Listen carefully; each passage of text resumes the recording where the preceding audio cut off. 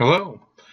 So today I'm going to take you through a quick tutorial about how to set up your ESP8266 module with ESP8266 Basic. You can get this by going to ESP8266Basic.com. So to get started, I'm going to go over to the download page.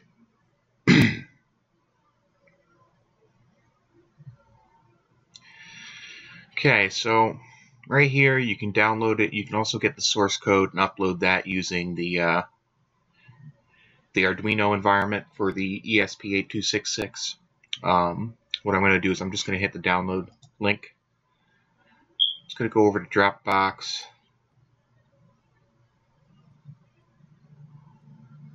And it's going to prompt me to download. So I'm going to hit download. I'm probably going to switch up the way that I'm hosting this pretty soon here. Keep in mind this is running a little bit slow on my system because I'm running the screen recording software.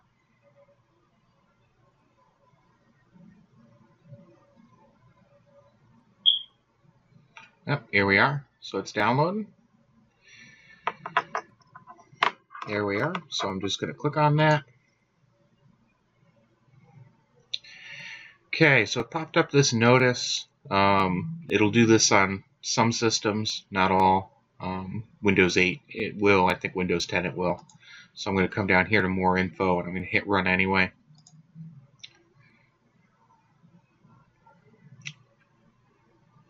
And give it a second.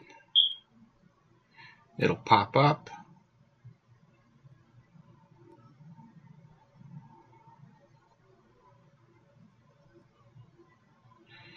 Okay. So here's the Esp8266 Flasher. I'm going to come over here and select my COM port, which on my system is going to be COM3. That's what's assigned to my Arduino board, which I'm using as a USB to serial converter. I'm going to select my flash size. I'm going to do 1 meg for the particular module I'm going to flash this onto. And I'm just going to take this and show you my flashing setup. So let's see. There we are. So my flashing setup has my ESP8266 module. It also has my Arduino hooked up with the TX and RX pins. I have my Gpio 0 grounded, just like the schematic on the website. So there we are. Let's put this back up here. So now I'm going to come over here to the flashing instructions. You can get to the flashing instructions pretty easily, and they're relatively clear. So you download the executable and you run it. You select your memory size. You hook up your ESP with this configuration here. Make sure that you have Gpio 0 grounded. This is only when you're getting it initially set up. After that, you don't need to have Gpio grounded. In fact, if you have it grounded, it's not going to boot. So what I'm going to do now is come back over here, and I'm going to turn my module on, make sure it's in flashing mode, and firmware flash. Hit the button. Give it a second. It's going to attempt to upload the code. You're going to see the lights flash. It's going to upload.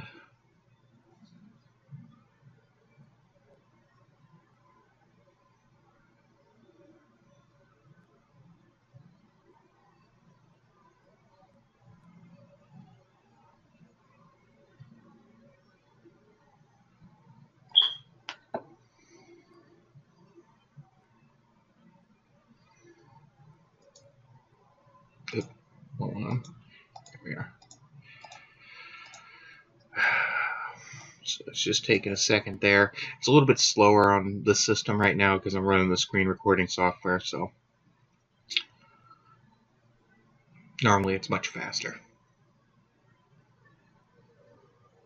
Only got a dual core Celeron laptop I'm doing this on right now.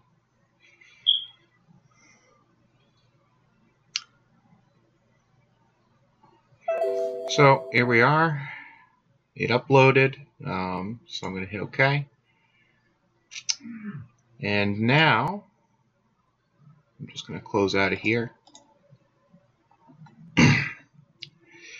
So now I'm going to give it a second. I'm going to go and check my internet connections.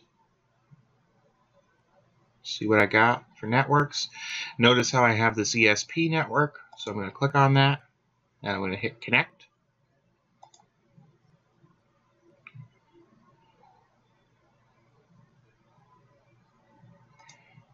So that takes a second. Once it's done connecting, we'll be able to access the ESP8266 module.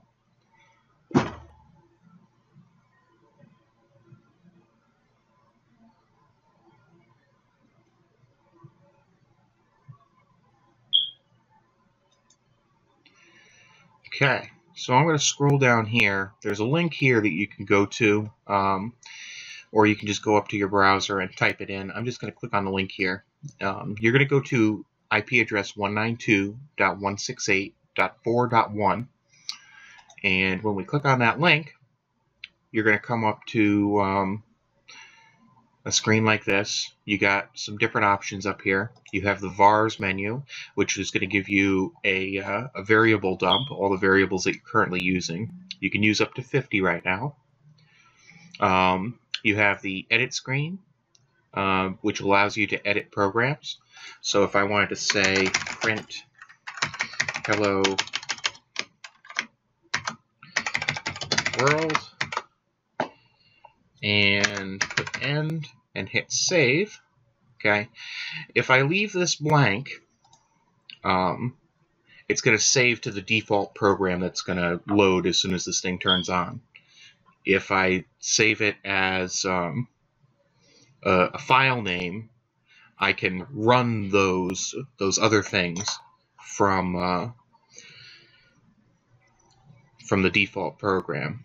So what I'm going to do now is, now that this one's saved, I'm just going to come over here to hit run, and we're going to see hello world.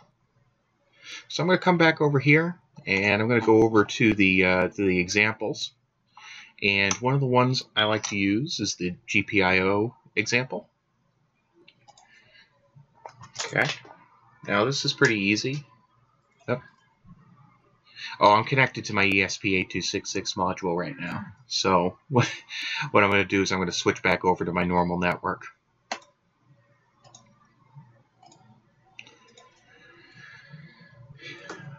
I'm also going to hook up an LED.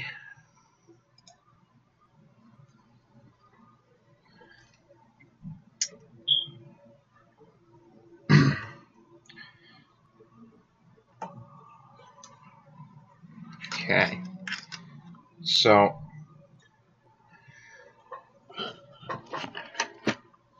this right here, what I'm doing is I'm hooking up an LED. I have my Gpio 0 pin and Gpio 2 broken out here for this particular module. They're broken out onto these little headers. And I have an LED, an old LED from a PC, which I'm just going to hook up like that. Okay. So right here on the screen, this is an example program for controlling the I/O pins. So I'm just going to copy this. I'm going to switch back over to my ESP module. You can get this thing connected to your network, but we'll go and we'll just do it standalone for right now.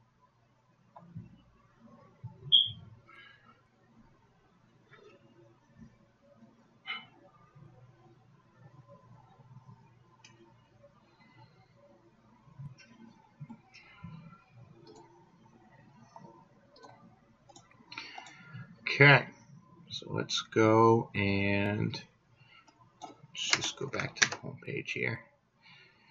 So we're going to go to edit. I'm just going to paste this code in, There we are. So I'm going to hit save.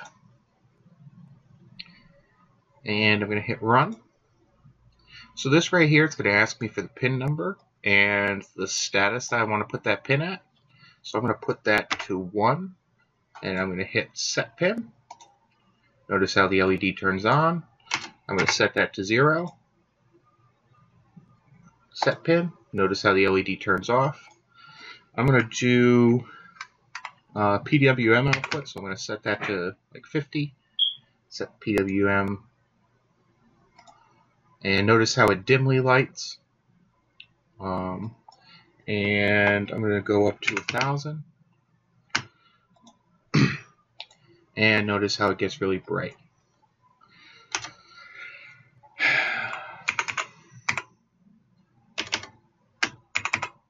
And it's going to get a little brighter.